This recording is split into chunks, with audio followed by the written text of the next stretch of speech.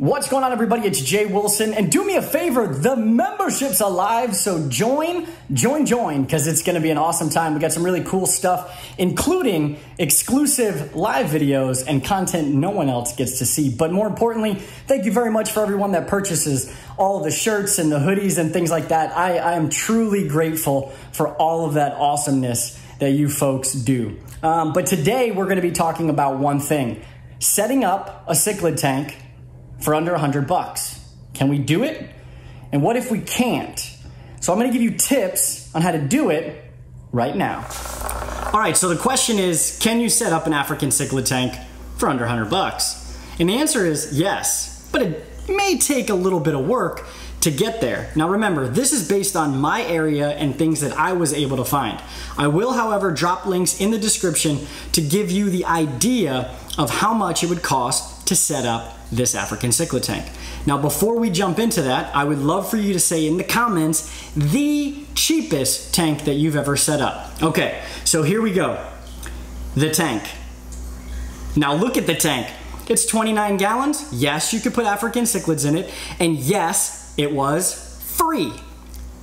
Now this happens a ton. You could check your marketplaces, you could check Craigslist, you could check groups. You can even go to thrift stores, and the most you should ever pay for a tank like this is probably $29. Dollar per gallon sale, anybody? So even if we added the $29 for that tank, we're still going to be under 100 bucks. But without the tank cost, we are well under $100. Now this one happened to come with gravel. I'm not a gravel fan, but you can use it in conjunction with Carib Sea.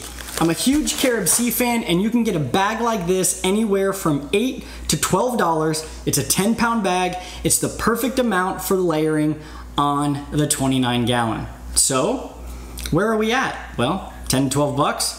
Now, we're looking at setting this aquarium up for smaller African cichlids. I'm thinking maybe we should do shell dwellers. If we're doing shell dwellers, we need shells. Now, you can get 24, 12, 48, and you're gonna be in and around $12 to $14. But if you have these left over because you're a fish keeper, well, then it doesn't cost you anything. But if you're looking to buy them for a first time, these will be roughly about $12 to $14, varying in range from 12 to 48 shells. The more shells, however, the merrier when you're doing shell dwellers. Now, but what about plants, and what about rocks, and what about filtration, and what about lighting? Well, you might have rocks in your backyard or your local creek. You don't need many rocks, and well, this one will do, and it cost me $0. And even if this was to cost me something, what's a rock like this gonna cost? $3? So now we have our rock. Fake plants will do your tank justice if you give them time to develop some algae or some brown algae to look real. Well, this shouldn't cost no more than $10, or you can make it yourself. Go to your local craft store and silicone it or super glue it to a small piece of rock that you found in your backyard. But now comes the real key. And you're gonna say, oh, I don't know, man, this is gonna be really expensive. You're getting to filtration and lighting.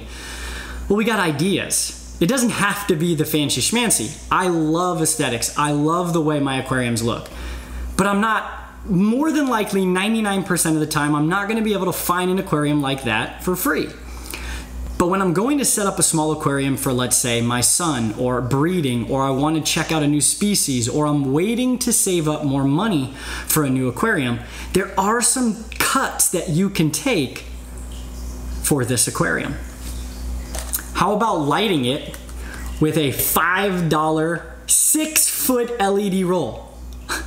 And it has a remote. $5. You're not growing plants. Your fish don't require a special light. It's gonna give you decent lighting, and it's gonna work for lighting the aquarium. That's all you're looking for. And if not, put the aquarium in an area that gets ambient light, sunlight. This is perfect. But you can attach this to some leftover anything. You could attach this to some leftover plastic. You could, oh wait, it's adhesive. So you can even stick this to the aquarium in a genius way so that you don't even need to worry about putting something over the top of this aquarium. And who knows, Maybe that free aquarium or that aquarium that cost you 29 bucks came with a lid. But now we come to filtration. There are plenty of options that will keep you under the $100.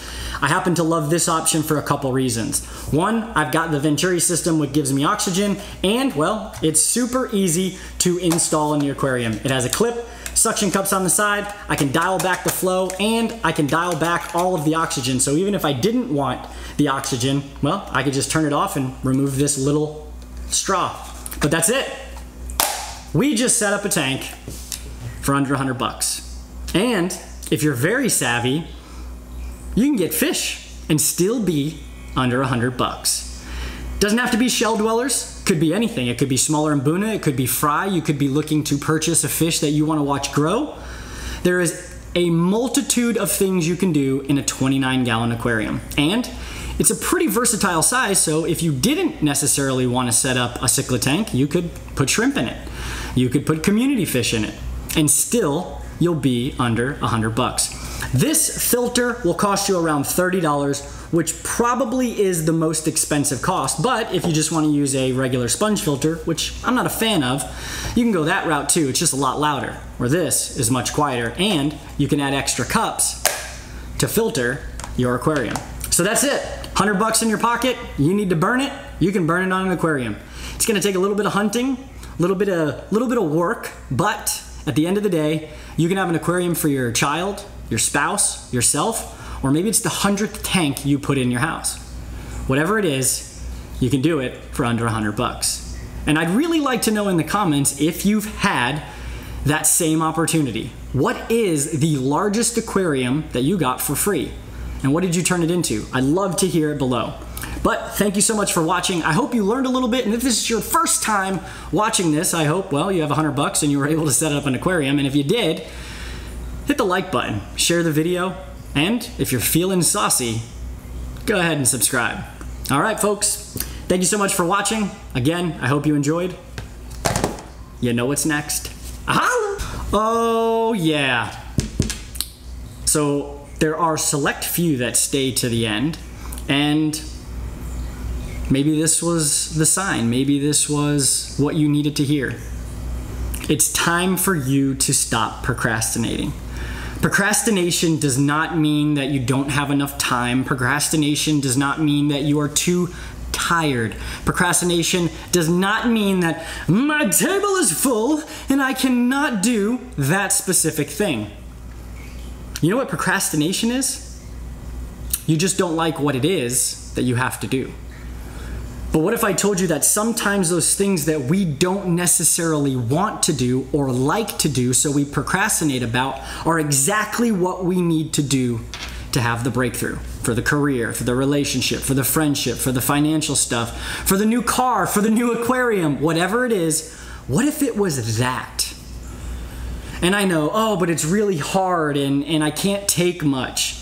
I can tell you right now, there's nothing in this world that is ever really easy. Some things come a little bit smoother to folks. Some folks are a little bit more swift in the things that they achieve. But at the end of the day, we have to do stuff that we don't necessarily like to achieve the things that we want. Goals, dreams, what are they? Write them down. Write them on a mirror, dry erase, put them on a Post-it, look at them. But be honest with yourself. I didn't want to do that because I didn't have enough time and I'm too tired. Or was it really I didn't have, well, the likeness to do that specific task or that specific thing? I hope that's not the case. So crush it, run through it, push it down, because there are things on the other side. But if you think the grass is always greener on the other side, you, my friend, are mistaken. And the reason? Sometimes it requires a lot of work to keep it as green as it looks. Hope you got what you needed. Crush your week, your day, your month, your year. I don't want to hear 2020 sucks. Everybody sucks with 2020. 2020 sucks with everyone else. We don't need to hear it. Neither do you. Stop telling yourself. Go get it. Talk to you later.